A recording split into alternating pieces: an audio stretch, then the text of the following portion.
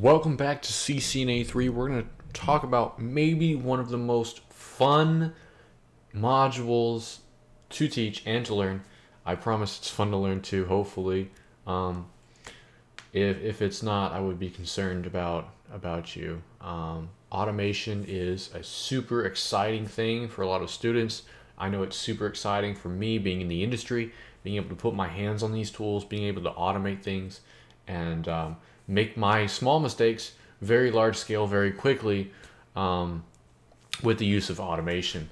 So we're going to talk about what automation is. We're going to talk about different data formats such as JSON, YAML, and XML. JSON is probably my favorite. APIs, we're going to talk about different ways the computers communicate with each other. Really, these are just kinds of languages. REST, and how REST is a framework for an API.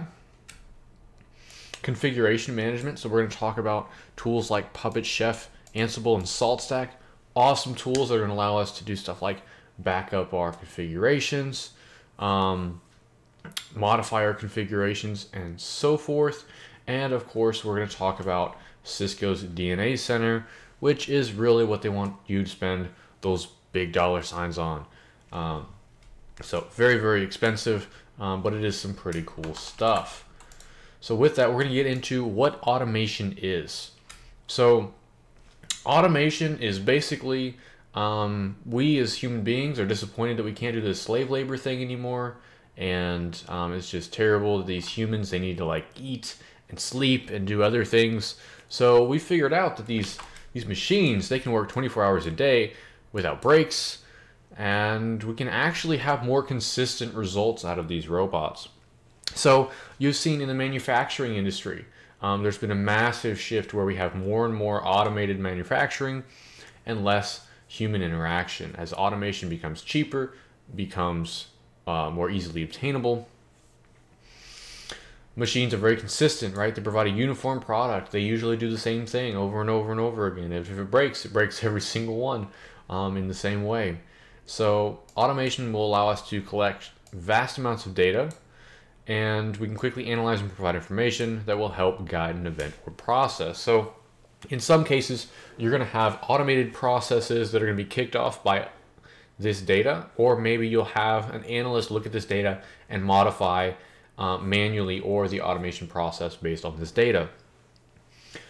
So robots are also used in dangerous conditions such as mining, firefighting, and cleaning up industrial accidents, as well as, if you're from Houston, that really cool thing that does space stuff, you know, NASA, they also use a lot of robots and automation.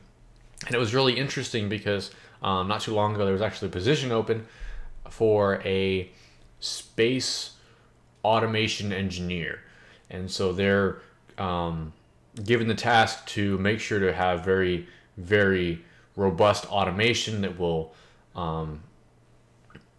keep running in space and not have to have any human interaction for a potentially very, very long period of time, because they need this equipment in space to just work, and it needs to just work all the time. And so there's some really cool automation I'm sure that they're doing.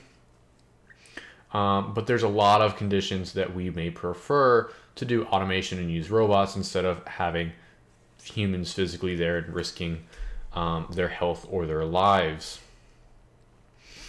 Under certain circumstances, we may have smart devices that can alter their behavior to reduce energy usage, make a medical diagnosis,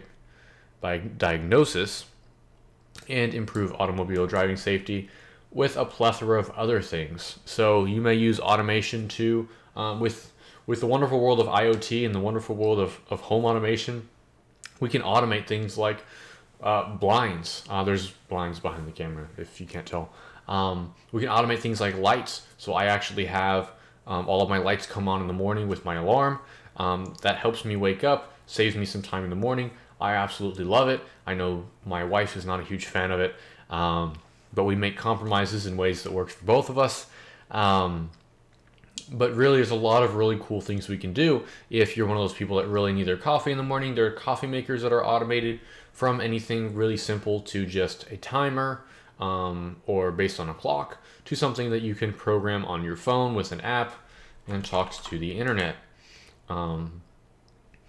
These things are really, really cool. So we incorporate this smart technology to help govern behavior of devices, not humans. If you were wondering, this can be as simple as a smart appliance lowering its power consumption, or as complex as a self-driving car. So some of the stuff that Tesla and other companies are doing with self-driving vehicles is really, really exciting, and also kind of scary, but exciting nonetheless. So yeah, they can take actions based on outside piece of information or things that they're just programmed to do. But if they can have that outside piece of information, they're referred to as a smart device. So they need to have some kind of outside interaction that changes their behavior. Many devices today are considered smart. We have stuff like smart networks, we have smart appliances, we have smart cars, we have smart watches. I have a smartwatch, if you can't tell. We have smartphones. We have all kinds of things today that are really, really awesome.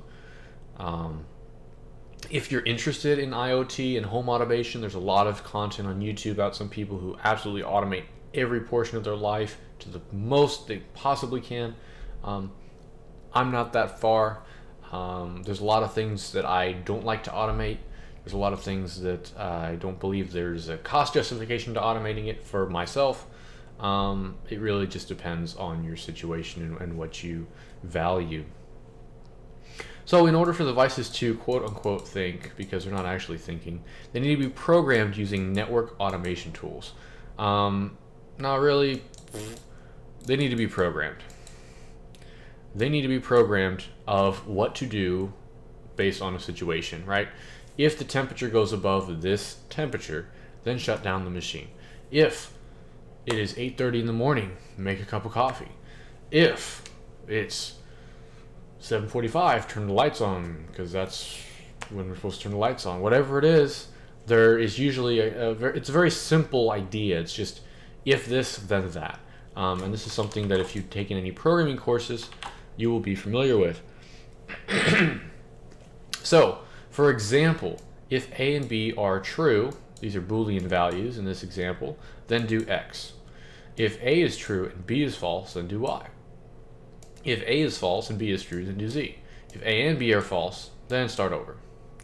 So we may have different things in A and B to do different things, and of course X, Y, and Z are different things that we could do based on these factors A and B. So based on what A and B are, it's going to change whether we do X, Y, or Z.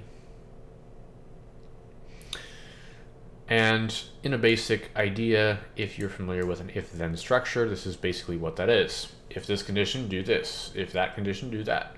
If X condition, do Y. If Z condition, do A. Whatever it is. Very, very simple logic. And that's all we have about that in 14.1. Join me very soon. We will talk about 14.2, different data formats.